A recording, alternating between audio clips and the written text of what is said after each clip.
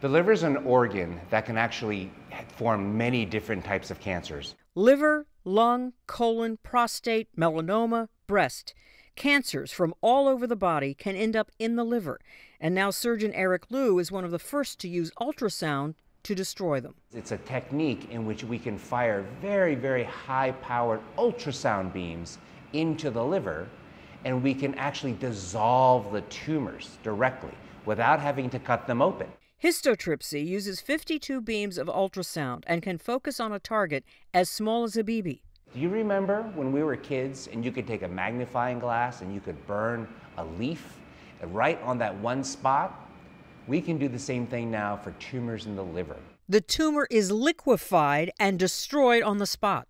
Then the body will rid itself of the liquid left behind.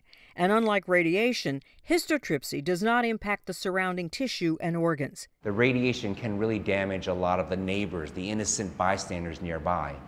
Histotripsy is not like that. Giving doctors and patients another way to battle cancer and win. I'm Marty Salt reporting.